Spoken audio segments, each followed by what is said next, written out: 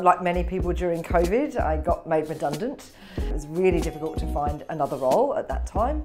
And I started sort of conjuring up this idea of working with clients that are on a mission to save the planet. And I could play my little part in connecting, mission-driven candidates with values and mission-driven clients as well. And so, well, what are you passionate about?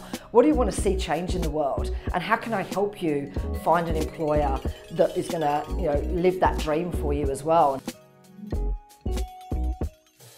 I think the most surprising thing was I didn't know I had a real business. I didn't know if people were going to resonate with a recruitment agent that was ethically aligned, mission aligned, and that there was enough people, both job seekers and hirers, that would value what I was bringing to the market.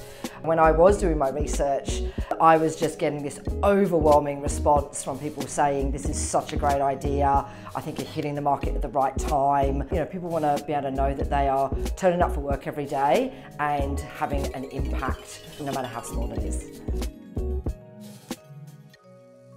I believe that recruitment plays a very significant part in economic growth and wealth, but it's also a very pressurised environment. That often then drives cutting corners and a transactional nature of recruitment. For my business, it's twofold. I've got the ethics and values in terms of the types of clients and candidates that I work with that are aligned with wanting to solve a world problem or wanting to solve a community problem, and are really passionate about that. But then internally, how I manage the business and the processes, I have to live up to those ethics as well. That's always been absolutely important to me. I've never been a transactional recruiter, and it's about engaging with people. I love engaging with people. I don't want to just flick CVs, and I think that's where it often falls down in the industry, that they're under immense pressure to just fill jobs rather than satisfying a customer's need. And that's what I try and drive my business to always do.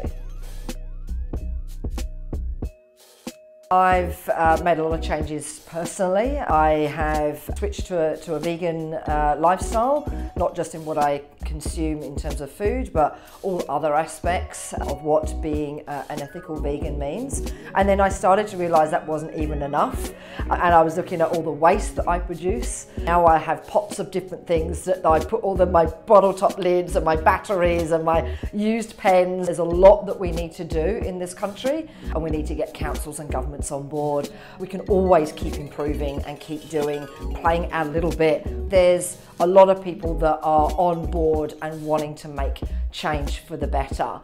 So I'm very hopeful for the future. And look, not everybody can work in a meaningful or purpose-driven business, but there's things you can do at a personal level to be able to contribute to that 100%. Whether it be volunteering, whether it be donating, whether it be just, being that conscious consumer. There's so many things you can do. And hopefully one day you might also be able to work in a business that also drives that as well. Which means come talk to me.